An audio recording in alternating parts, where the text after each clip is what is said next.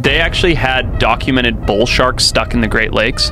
Yes, I'd heard about that. It's pretty amazing. Yeah, that is nuts. Sharks swimming 1,000 miles from, Louisiana up rivers and getting stuck in the Great Lakes. The inspiration for the movie Jaws was apparently bull sharks in New Jersey, a series of attacks in fresh water on a river system. These people were going into the river, and these bull sharks were killing them. Right. Yeah, they found them all the way up in, like, Illinois. There's been one found in Iowa, Texas. Iowa? What the fuck? They're one of the rare sharks that can breathe fresh water, right? Mm-hmm. Catadromous.